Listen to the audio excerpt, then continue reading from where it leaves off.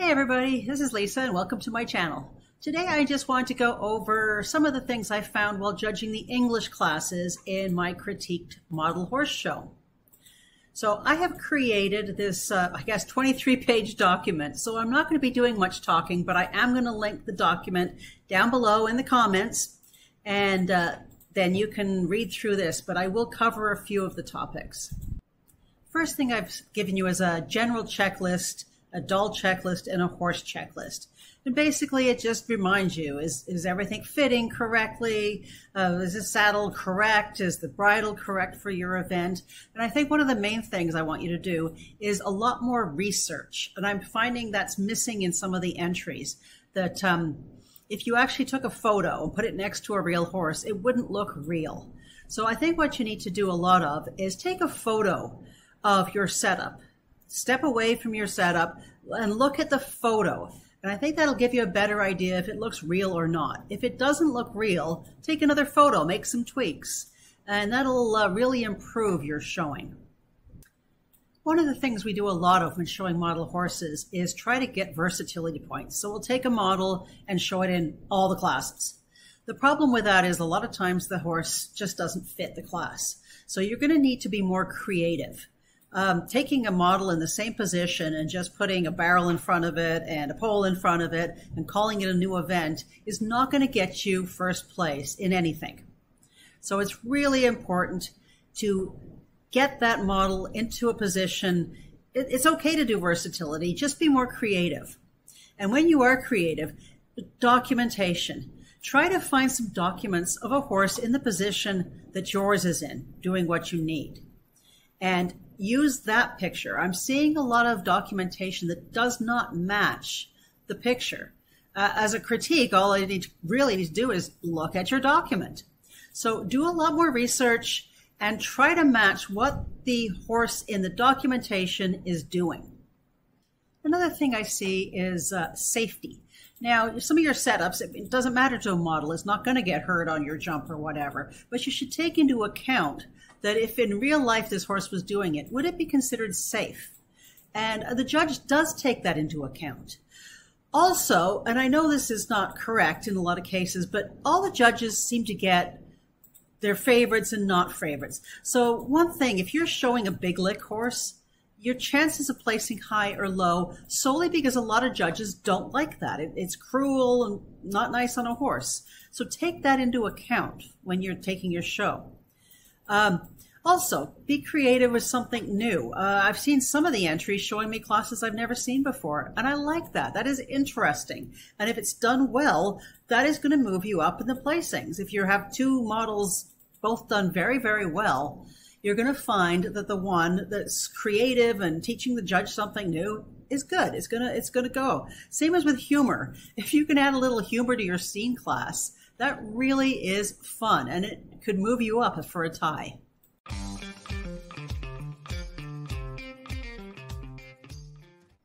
As for the details, let's first look at bridle fit. The bit, and I saw that a lot, the bit should look like it's in the corner of the model's mouth. Not down here or over here. It should look like it's in the corner of the mouth. The noseband should not be loose. It should give it just a little bit below the cheek. I found a lot way below the cheek line here. This should not be touching the horse's eye, and the brow band should be tight. I see a lot of them way out here. And one of the things you can do if you have a lot of forelock is actually cut the brow band for that model and sticky wax it on both sides so it looks like it's going underneath. Now the throat latch should not be hanging down here. And the reins, they should be the same. The right and the left rein, unless there's something going on in your performance class, they should be the same on both sides. Now, I've taken pictures off the internet. Sorry about that, but I have to be able to show what I want to show you. Now, for saddle fit, it should not be too forward. This needs to be free here. It can't be too far back or you'll hurt the horse.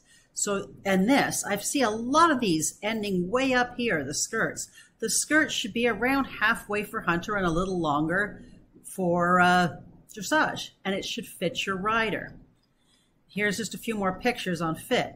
Now, if you see this person in real life, you're not going to question that. This person's too far forward. She's hurting the horse. But for some reason with models, it doesn't seem as important. So pretend it's real. You can't be sitting way up here or way back here. For English Pleasure and Hunter Hack, they're very similar in classes, and you can really use the same photo in both if you document them properly. One of the biggest things I noticed is the legs. Often they were sticking out here from the knee down, like the person sitting in a reclining chair. There should be a line basically dropping from the ear, the shoulder, the hip, into the heel. For Hunter, there should be a slight forward motion. If she's posting, make sure she's posting with the outside leg forward. When they're holding the reins, they come up through the bottom, out through your top of your hand, and then the bite of the reins comes to the right. In a canter, they should be more forward, not sitting up straight. In dressage, they sit up straight. But this is a beautiful position for a canter in Hunter. Here is what I'm talking about when I mean the line. So right here, the heel is actually in a good position here, not out the front. But what you're going to have to do is lengthen your stirrups, get more bend with the heels down, and scooch her bum forward and her slight lean forward so that she is in with a blue line, not the red line.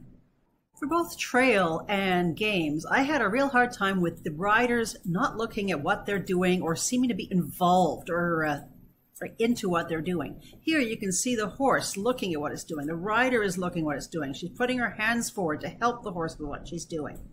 She's not just sitting up looking forward, and the horse is not just sitting looking forward. So be creative so that it makes it look like your model is looking at what it's doing, and so is the rider.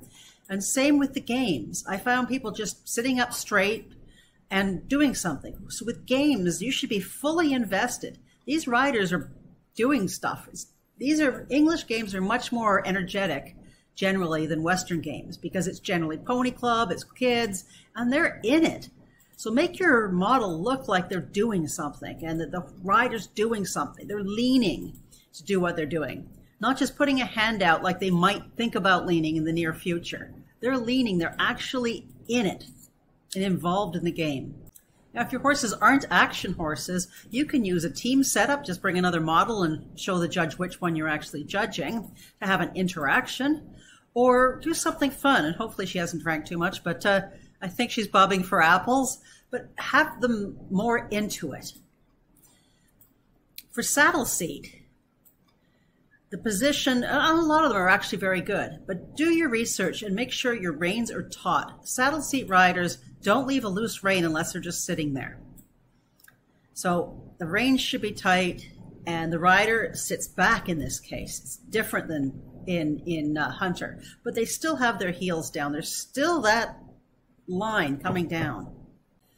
If you have a model with feet kind of all over the place, stuff like these kind of classes are a lot of fun because you can put things in the way of the feet to make it look like the horse is actually doing something. Now, the showmanship classes I find are really lacking. Showmanship is judged on the rider or the showmanship person, and usually it involves a judge. So to get a good mark, you should know where the judge is. So if you have a judge involved in your setup, you can see.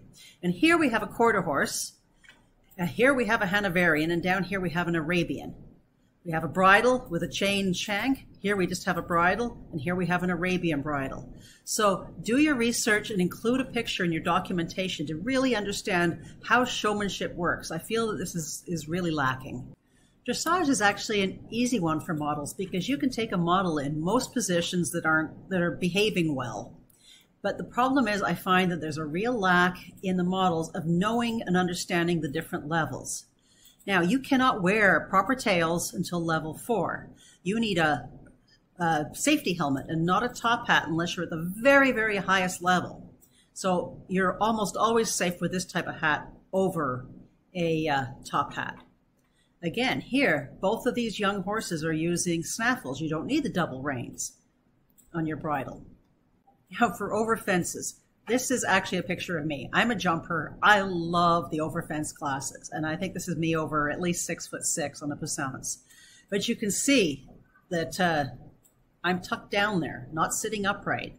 So when you're doing this, you have to check your jump. You need the flags, the red flag on the right, white flag on the left. You need a jump number, but the jump should also be safe. In hunter classes, there should be a rail over top of your fence or over top of your wall, even if it's really close to it. Jumpers should have protective boots, whereas in hunters, they have no protective boots. The only thing they're allowed is a standing martingale. But make sure it's fitted correctly and it's, not pulling on the horse's head. So one of my biggest pet peeves is where a horse is in relationship to the jump. So I have gone through, there's a lot of pictures on this document explaining it, but this is the most important. So you see this rider coming into the jump and you see where its front leg is. Now, that front leg is overtaken by the back legs, which will land right about here. And for an arc of a jump, this position right here should be the same height as the jump itself. So if your jump is 4 inches high in a model, then this distance right here should be 4 inches.